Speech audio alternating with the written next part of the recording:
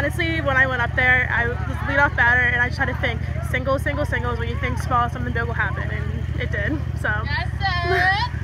And they're the team that hits a lot of home runs on the other side, so you had to be alert all day for balls coming to the outfield. Yeah, it's all about being on your toes. You can't expect just 3, 4, 5 batters. Batters 1 through 9 can hit anything, so you're always on your toes. Always got to be ready for anything to happen. Right, and that sets up tomorrow morning, and you get the Hawks again. So preview that for us.